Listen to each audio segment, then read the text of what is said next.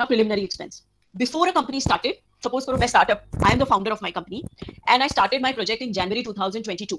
तो मैंने एक साल काम किया, देखा कि भाई मेरा जो प्रोडक्ट है वो सही है कि नहीं, मैं ऐप बना पाऊंगी कि नहीं, मैं ये प्रोडक्ट डेवलप भी कर पाऊंगी कि नहीं. तो मैंने अभी कंपनी नहीं फॉर्म की, बट मैंने खर्चा शुरू कर दिया. तो बट मैंने अपने एक अलग बैंक अकाउंट से सारा खर्चा किया. Now in January 2023, I decided to incorporate or form my company. ये जो एक साल का खर्चा है, ये मैं वहां जाके दिखा सकती हूँ. ये बहुत से स्टार्टअप्स नहीं करते हैं. I'm currently involved with an investor event with Bihar government, which is happening next month. So I'm seeing a lot of startup balance sheets. None of them have shown preliminary expenses. तो किसी को पता ही नहीं कि preliminary expenses भी हम दिखा सकते हैं. What are preliminary expenses? Before your company is formed, उसके पहले आपने जो खर्चे किए, if you can prove that it was for that particular company, you can show it in your balance sheet. और उसका आपको टैक्स का बेनिफिट मिलता है कुछ नेक्स्ट 3-4-5 साल तक. So preliminary मतलब पहले किया हुआ expenses. This is something 99% of the startups miss.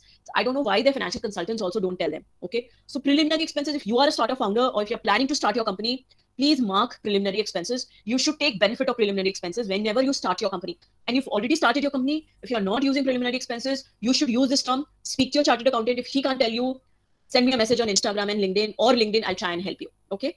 Preference shares. Shares दो तरीके के होते हैं, equity shares and preference shares. Equity are the main bosses of the company. Okay, they are the main owners.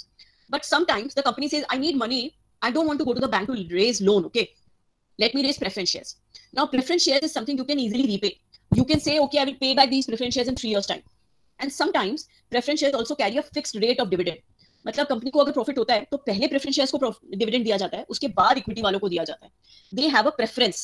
You know, they have a priority over the equity shareholders. So these are some of the common names that you keep hearing. I have picked up things which are really, really relevant for startups and founders, but these are expenses. These are jargons which you keep hearing in the share market also. Contingent liability can become huge for a company if it was not prepared for. Deferred tax asset and liabilities is a accounting adjustment. Preliminary expense, if you are a startup, please be aware about it. I don't know why you guys don't use it. Preference share is a great tool to raise money if you don't want to go to the bank and take loan, and if you don't want to dilute your company, or if you don't want to give away your equity shares. So preference shares is between debt and equity. Okay, that's what preference shares is. This is where I'm reachable at.